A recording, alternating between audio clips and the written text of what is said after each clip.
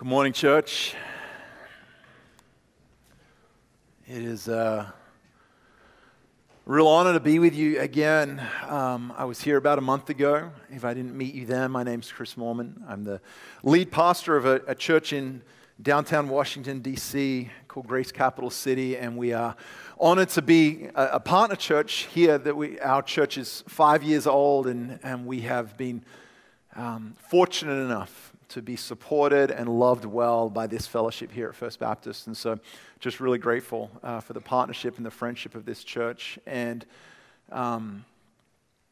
while this is a really heavy Sunday for this church, I'm grateful to be here, to be with you during it. And just wanted to echo the words that Pastor Wayne just shared. Just what a beautiful thing it is that even in the midst of what you guys are praying through and what we're thinking through and partnering with Roger and his family in, that you have a team of worship leaders who would stand up and declare the goodness of Jesus, right? Because it's one thing to praise God on the mountain, isn't it? And it's another thing to worship God when we walk through a valley. And you guys have an amazing team here. I mean, all of this choir and the production team and the leaders, I mean, they've had to steel themselves and say, no, the church of God, we gather, we worship, and we're going to declare God's goodness. And I was reminded this morning of Psalm 121. It's one of the Psalms of David where he says, I lift my eyes to the hills. Where does my help come from?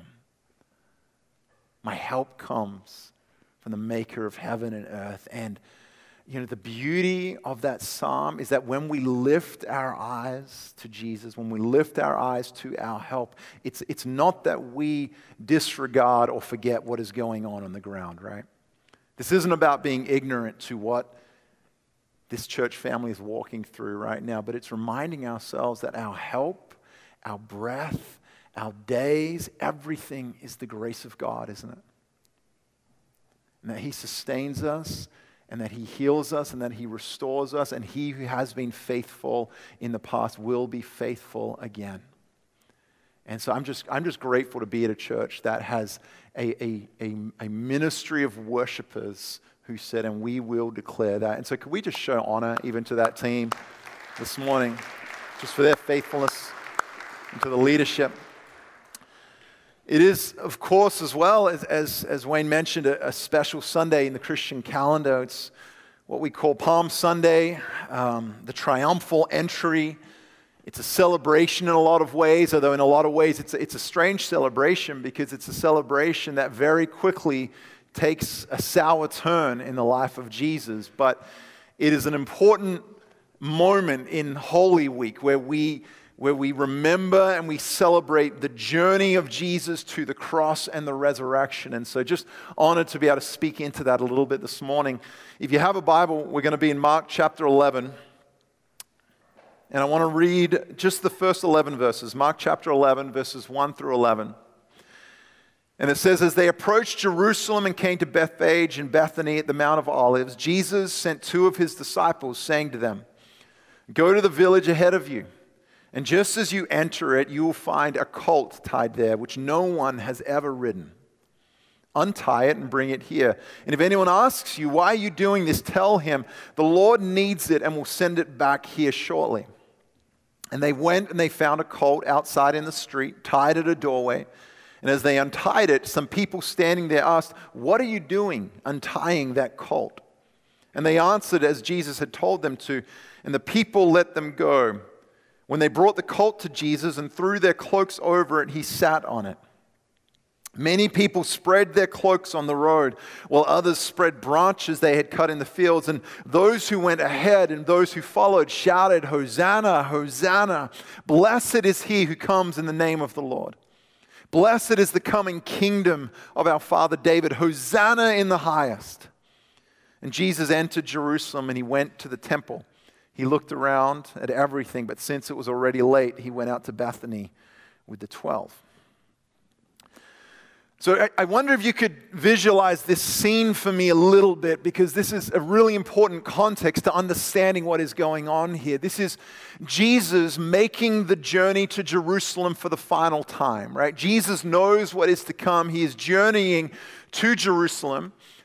And he's not making the journey alone, because this is the time of Passover.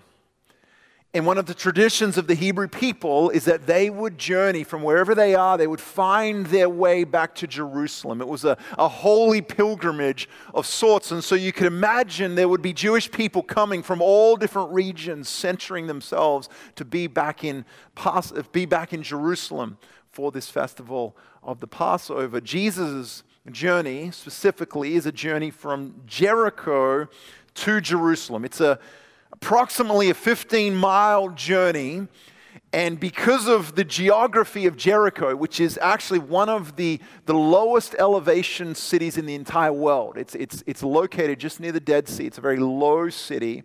Because of that elevation, it is a journey almost entirely uphill.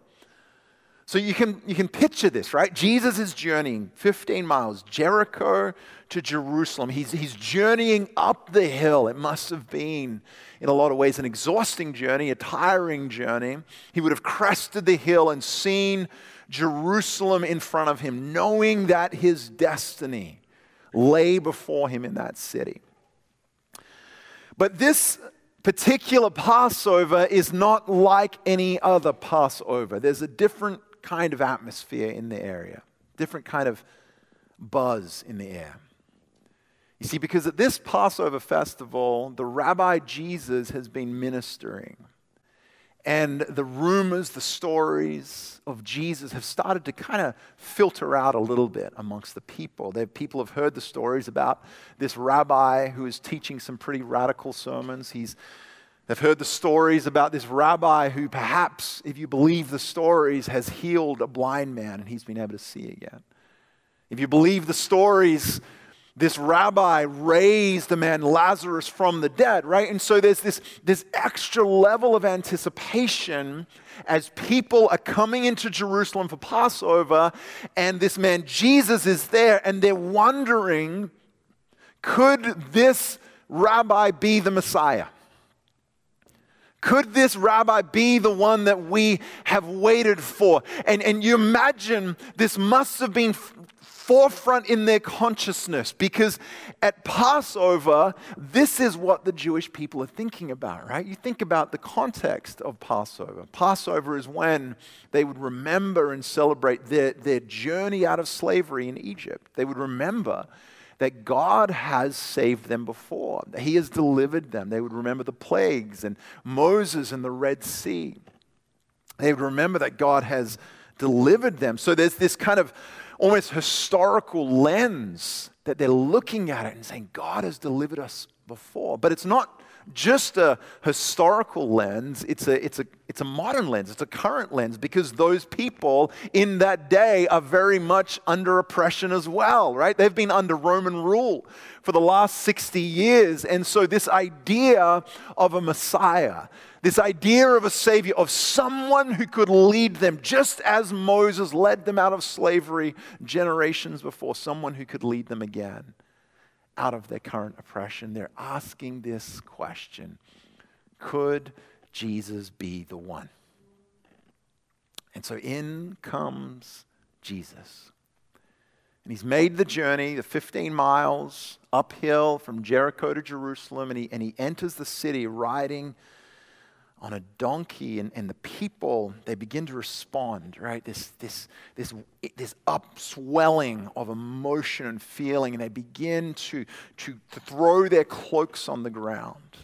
They begin to cut off palm branches and cover the whole road, which even that act in itself, this was a ritual or a ceremony reserved for royalty, right? If a dignitary or a king or a ruler of some kind was coming into a city, you would cover the road so that their feet never have to touch the dust of the ground, right? And yet now they're doing it to Jesus as he comes into Jerusalem. And the upswelling of a feeling of emotion, of waiting for a Savior, it begins to just overflow, and they start yelling out, Hosanna, Hosanna, Hosanna. which means save us. Jesus, will you save us? Will you deliver us? And then verse 10, they yell, blessed is the coming King of our father David, Hosanna in the highest. Guys, they are taking the prophetic words of the psalmist, Psalm 118, and they're projecting them onto Jesus, and all through the lens of asking this question, could this be the Savior? And so if we are to step back for a minute and just look at this whole scene, this whole context, the atmosphere, the energy, the outpouring, the ceremony, the words they're saying, we would look at it and we would say, wow, they get it. They finally figured it out, right? I mean, the Israelites got it. They're receiving him as a savior. He's being treated as royalty, received as a king. This must be the moment where finally Jesus steps into his destiny. And then something really interesting happens. Something that in a lot of ways feels almost unexpected. And it's something that isn't recorded in Mark's gospel, but it is recorded in Luke's gospel. In Luke chapter 19, there's a verse here, Luke chapter 19, verse 41. This is Jesus. He's made his way into Jerusalem. And then it says something interesting. It says, as he approached Jerusalem and saw the city, he wept over it. As Jesus approaches the city, he begins to weep. Now, I don't know about you, but you can read that and you think, okay, this is a celebration. Like this is the moment, right? He is being heralded as king. Finally, they're receiving him. Like we would think this isn't a moment for weeping. This is a moment for rejoicing. Why is Jesus weeping? What does Jesus know that we don't know just in our flesh? What does Jesus see? And he alludes at it if you read the next verse, in verse 42. Jesus begins to weep and he says, if you, even you, had only known on this day what would bring you peace. But now it is hidden from your eyes. He looks at all the celebration, everything that's going on, and he says, if you had known what would bring you peace. And the implication that Jesus is making here is that you don't. You don't see it. It's right in front of your eyes, but you're going to miss it. You're blind to it. What would bring you peace is here, and yet you cannot receive it. And Jesus begins to weep. You see, what Jesus knows is that despite all of the celebration and all of the fanfare and all of the rejoicing, that they still do not really understand who he is, and that they still do not really understand what he has come to do. And that the same voices that are now shouting, Hosanna, Hosanna, Hosanna, very shortly will be shouting, crucify him, crucify him, crucify him. And it's interesting for us, but when we look at what the Jewish people were wanting in a Messiah, it starts to make sense a little bit. You see, like I was saying before, especially around Passover, when this was forefront in their consciousness, the Jewish people, they wanted a Messiah, but they wanted a very specific kind of Messiah, right? They wanted almost like a warrior, militaristic kind of Messiah. They wanted someone who would remind them of David. King David was the famous king of Israel, and King David, he didn't take any trash from their enemies.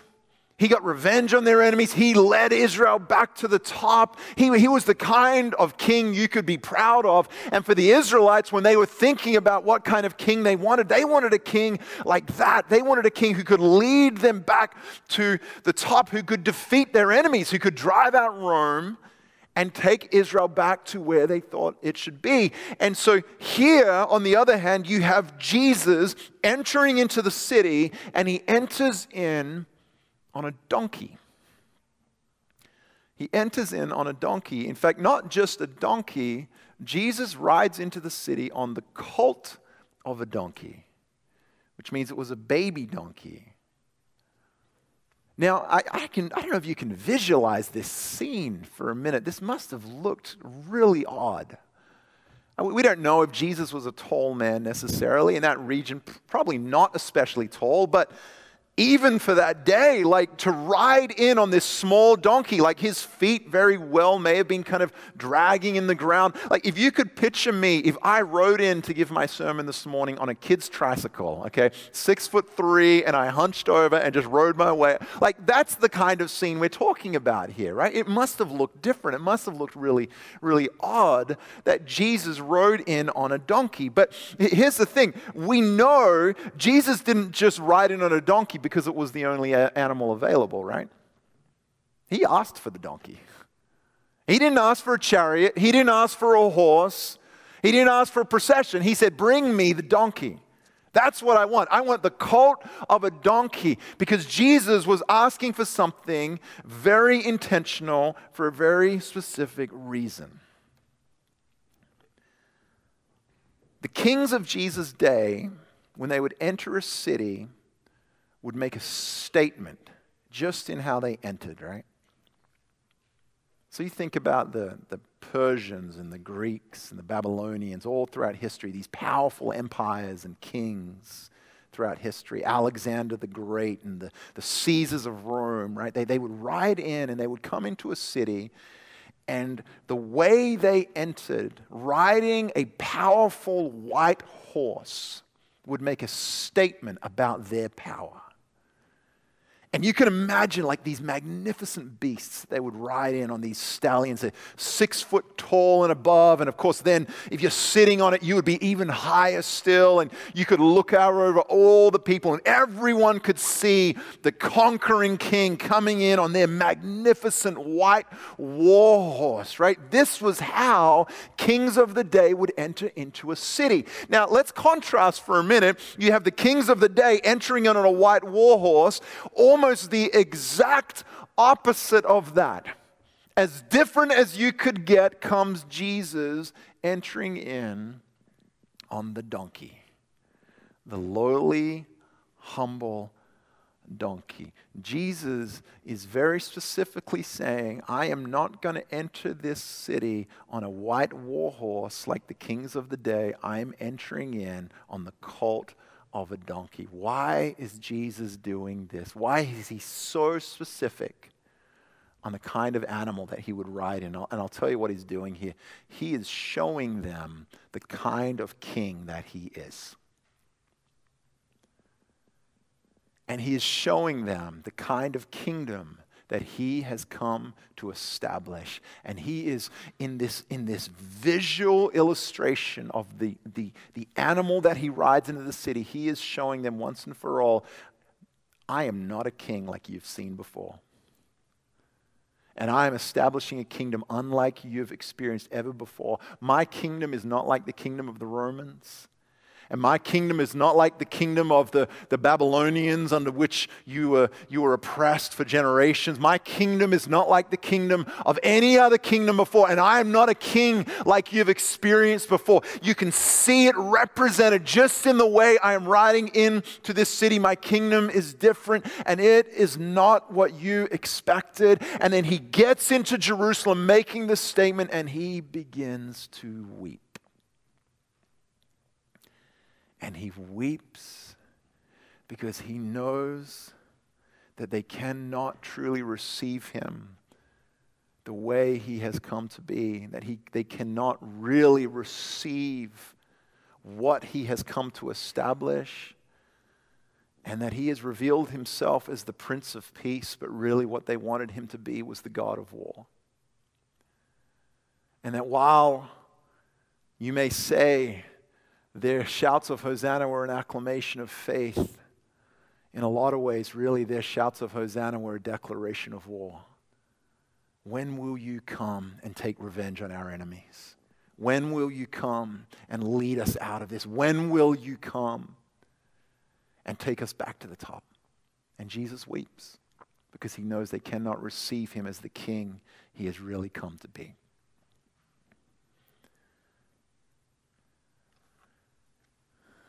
I was here a month or so ago, and I told you guys just a little bit about my family. I have 2 boys. I have a 7-year-old and a 9-month-old, so life is full and life is busy. My 7-year-old is enrolled in a DC public school, so pray for us, okay?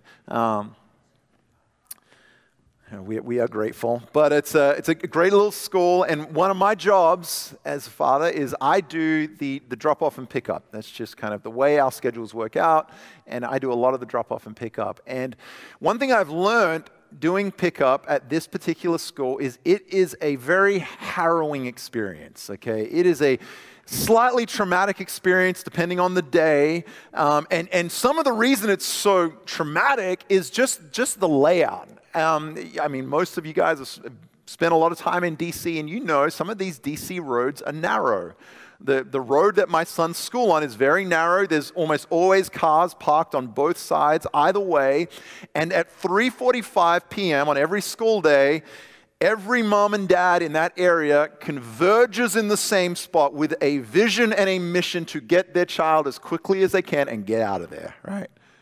And I kid you not, guys, it's like the wild, wild west. Like, it gets crazy. My mind has been blown at the things that will happen on these pickup mornings. Like, you have pickup afternoons, sorry. You'll have people shaking their fists and beeping their horns and just yelling stuff that we would never repeat in a church. And it just gets really, really tense. So anyway, this one particular day, a couple of weeks ago, I was coming to pick up my son.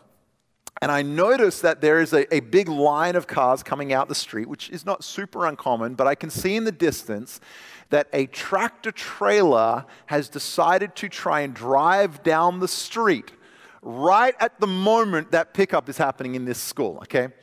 So clearly this driver had not done his research. Clearly this guy did not know what he was taking on because, I mean, some days you can barely get a car down that road, let alone a tractor trailer. But this tractor trailer, he was making his way down that road.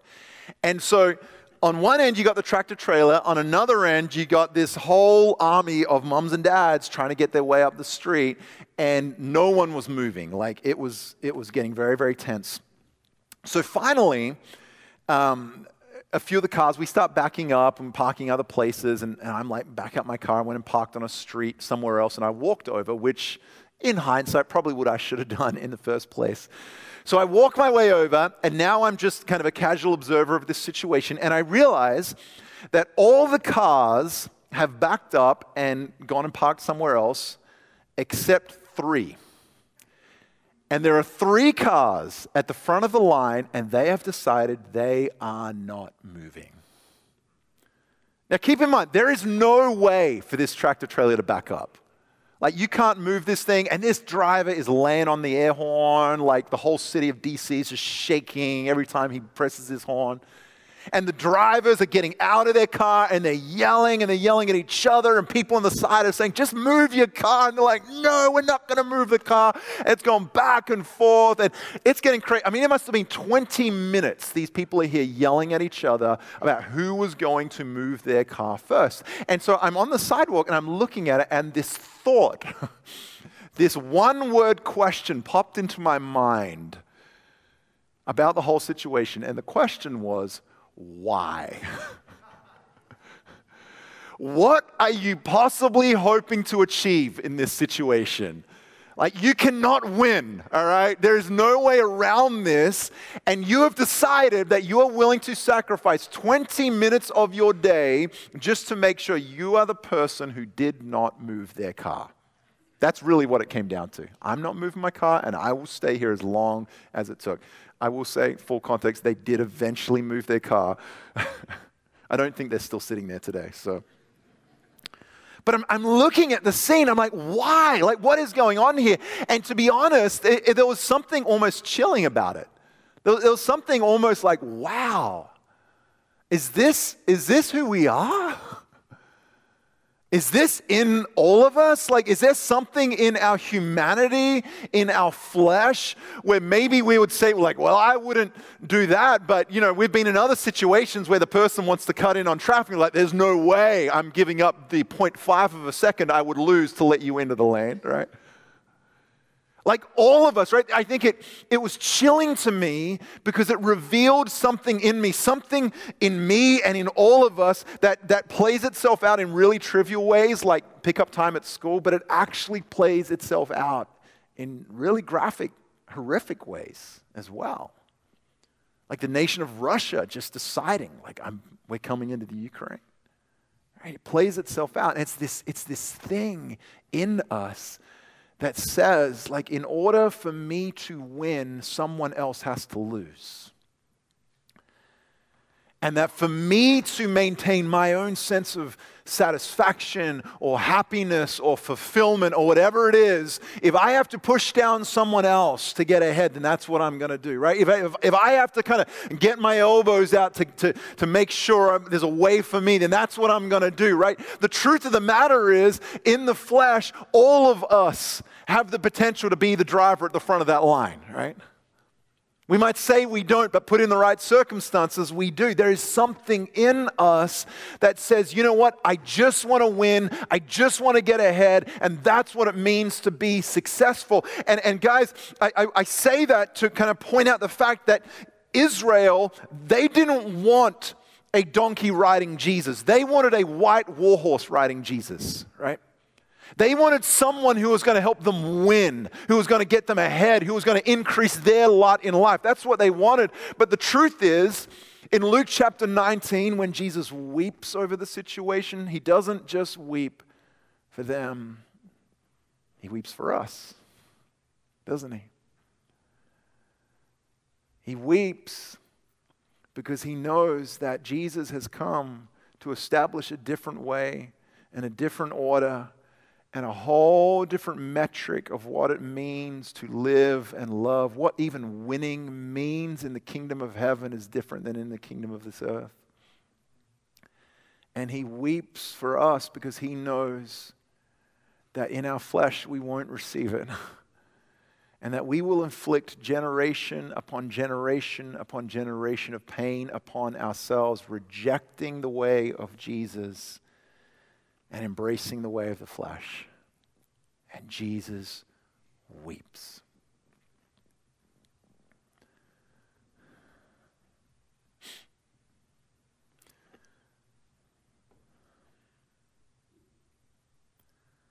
There's a moment where Jesus speaks to this reality just a little bit later on, as he continues this journey to the cross. Just a few days later, Jesus and his disciples, they find themselves in the garden, right? You know this story. Matthew 26. And Judas, by this stage, has betrayed Jesus, and the crowd shows up, and they've got swords, and they've got clubs. The atmosphere is very different in the garden than it was on the road to Jerusalem, isn't it? And they're going to arrest Jesus when, Peter's there, and he's like, okay, this is what we trained for, let's go. Pulls out his sword, and he takes a swing with his sword, which, depending on which way you look at it, it's either one of the worst or one of the best swings of a sword in human history. What was Peter aiming for? I guess we'll ask him one day in heaven. But he chops off the ear of a guard, and Jesus very quickly interjects, and he's like, no, this is not how this is going down. He heals the guard. And then Jesus says something really profound. And it's one of those things that Jesus says. You know how there's a lot of things Jesus says that the world, we use in culture, we use kind of in everyday language, but not everyone realizes that Jesus was the one who said it. I feel like there's quite a few of those things around. But Jesus said this. He said, he who lives by the sword will die by the sword. The one who lives by the sword will die by the sword. And when Jesus says that, right, it's this prophetic word, this prophetic insight that is not just about that moment, right? It's a word that cuts back into history. It's a word that cuts forward into the future. It's a word that speaks to us today. It's a word that echoes and rings true to us even as we turn on the news and see what is happening in our world today. Because the truth of the matter is, if that is history has shown us anything, history has shown us that the world is not short of rulers, leaders, emperors, presidents, dictators who want to live by the sword, right? And that the world has taught us that the way to get ahead is to leverage your power, use your power, push other people down if that's what you need to do. I mean, we have generations of history where this has been true, right? The way to get ahead is to use your power. And the irony of it, of course, is Jesus very nonchalantly in that whole situation says, and by the way, this is my paraphrase, but by the way, I'm actually more powerful than anyone here. He says, I could send down 12 legions of angels, and that would make your armies kind of look like little toy soldiers. So just so you know, I am the most powerful here. But Jesus is reminding us, he says, but those who live by the sword, they will die by the sword. Because the truth is, the sword will only breed more swords. And that your violence will only breed more violence. And that your revenge will only breed more revenge. Jesus is pointing to a different way. And he's saying, guys, you need to recognize that ultimately the world is not going to be won by the sword. The world will be won by self-sacrificing love. And that I didn't come to rule by the sword. I came to rule in a whole different way. And so the words of Jesus are prophetic right there when he says those who live by the sword and those who die will die by the sword. But guys, I want us to not miss that when Jesus enters Jerusalem on a donkey, it is also a prophetic act, right? It is Jesus saying, without question, that I have not come to dominate my enemies. I have come to die for my enemies. I've come to die for my enemies. And guys, this is why we need to recognize that even though there have been a lot of kings in history, it is only Jesus who is the King of kings. There have been a lot of men and women with a vision, a grand sense of destiny to establish an emperor, to establish a kingdom. You turn on cable news right now, we have a vivid display of it right in front of us, right? A lot of people with this grand sense of destiny to rule by might, to rule by power, and all of them, from dust they came and to dust they return. They may have been kings in their day, but only Jesus is the King of kings, the Lord of lords. Only his name is worthy to be worshipped, because he is the only one who didn't bow to the cycle of violence and revenge and power. He actually broke the cycle. He took all of the violence and all of the hatred and all of the evil upon himself. He allowed himself to be nailed to a cross. And the Bible says he made a public spectacle of it, destroying and defeating the cycle once and for all. He showed us the different way, a new way, the way of peace and grace. He led us not just in the way of the lion, but in the way of the lamb. Friends, we worship the King of kings, a name that is above every name. Philippians 2 says, the Father has elevated him to the right hand. He did not consider equality with God something to be grasped, but made himself nothing, taking the nature of a servant, being found in human likeness. This is our King. This is our Lord. We do not worship a white horse warrior God. We worship the God who rides the donkey. And we are called to follow in the way of the donkey riding King, to show the world what it means to actually lay down our lives for those we love and to lay down our lives even for those who hate us.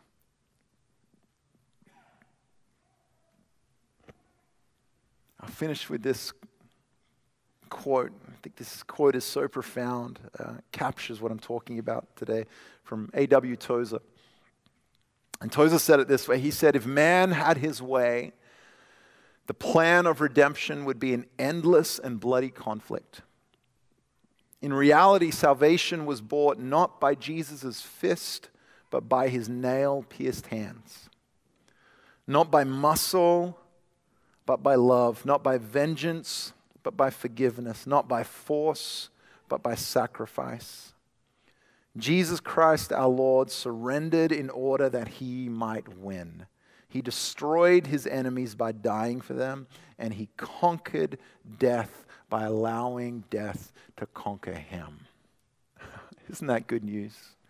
He conquered death by allowing death to conquer him. Guys, we have a whole history of white horse riding kings, and yet as the people of the Lamb, we give our lives to the donkey riding king. The one who didn't just enter in and perpetuate the cycle, he came and he broke it forever, and he showed us a different way. And so we follow the way of the Lamb.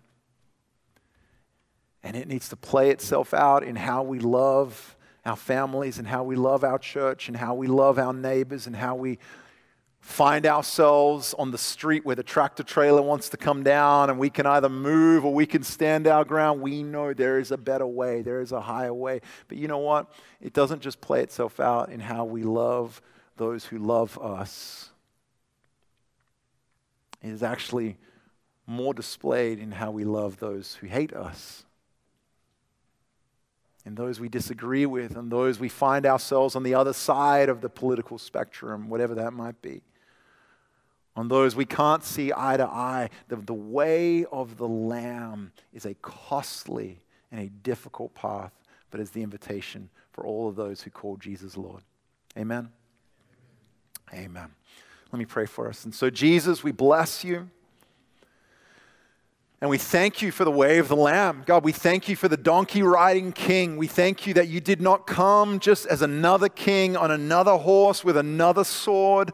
You came with a whole different kingdom and a whole different view of what power should even look like. And God, I pray that vision, that image would not just remain a story in history, but God, it would be something that impacts our everyday. How we live our lives, how we love those around us. God, I pray it would permeate. And God, as we partner with you in the way of the Lamb, as we partner with you in loving people with that self-sacrificing love, Father, we would see your kingdom come on earth as it is in heaven. We would see your way established in our schools, in our cities, in our neighborhoods. And people would see us, and they would say, there is something different about them. There's a different rule, a different mindset, a different economy. May we be known as your people. In Jesus' name, amen.